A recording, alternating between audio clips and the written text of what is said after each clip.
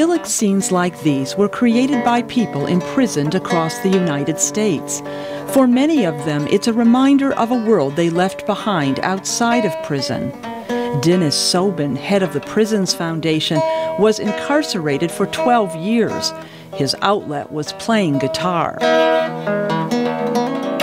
Art is very much of a redemptive, a rehabilitative, a therapeutic vehicle for people. Sobin founded the Prisons Foundation while he was still behind bars.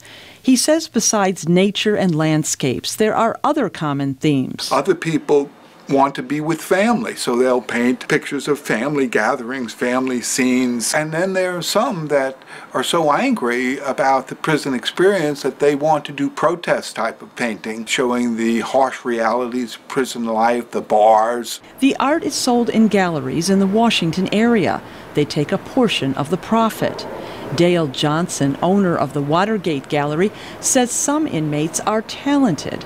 There's a lot of sensitivity in this art. You can see what people are thinking. Most are drawings or paintings on paper or cardboard, but sometimes other items are used. This is an example of art done with a handkerchief, with the ends kind of pulled out and embroidered. It was sent to us folded. Brian Driggers was released from prison a month ago. He created an abundance of art during the 8 years he was incarcerated. Some of his art is in the Crime and Punishment Museum in Washington. He used a pen or pastels, since paint and brushes were not allowed because they could be used for body art. Driggers spoke with VOA via Skype on what he used to create this portrait of his wife. I created the brush out of my own hair. I would cut a lock of my hair out, fold it up, tie it up with dental floss, and then use a pen. And then paint with instant coffee. You could mix it down with different levels of water to create different tones and use it as a watercolor medium. Driggers also created this abstract self-portrait using pastels. And the shapes are broken apart. And what that alludes to is my life had completely fallen apart. And the meaning behind that is me kind of coming back together. Inmate Brian Cole gets his creative ideas from old comic books.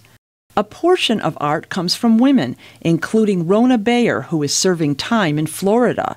She writes on the back of one of her paintings, "This painting allows me to move out of the available space that I have here and go to other locations. I really love this painting because it is so peaceful."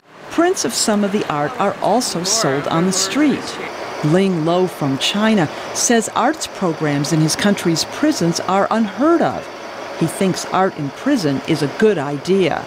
To see these guys who obviously violated the law in their life previously, but now committed to do the arts work. Sobin says art in prison helps people who are incarcerated also improve their self-esteem. Deborah Block, VOA News, Washington.